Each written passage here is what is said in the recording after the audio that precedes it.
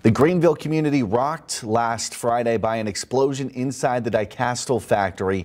At least one person was injured. And this afternoon, we have even more questions than answers at this point. Michael Martin joins us to explain. This isn't the first fire we've seen here at Dicastal's Greenville plant. We spent Monday afternoon walking down Greenville's main drag. Everyone I talked to, well, they weren't surprised to hear about another incident like this at the plant. For those that actually saw or heard this one, though, they say it was by far the most significant and the most concerning. My first thoughts was, I don't know, meteorite hit, or was it jet crashed or something or other, or did something fall in a house?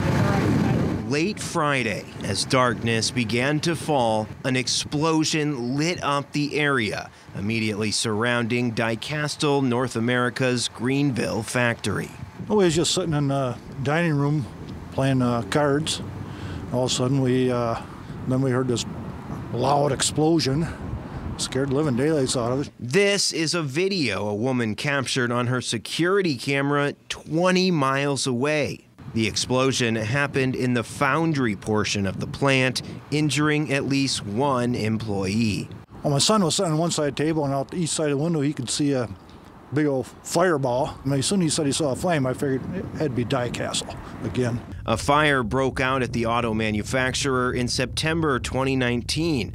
Then a month later in October 2019, and another fire in July 2020. Being in the store, we've had a few conversations with customers about it. Friday's explosion starting to seem like part of a worrying pattern to some Greenville residents, including Alethea Stevens. Did you hear it, and can you believe this happened again? Because it's caught fire multiple times. People we spoke to say they worry about the safety of their friends and family members who work at the plant, which was also raided by the FBI in July of 2022. Details of that search are still sealed. People working there, I'd be concerned. I wouldn't want to work there. Because there have been a lot of injuries, and it's only a matter of time before serious injuries. So crews are going to be out here for some time getting this area of the factory back together.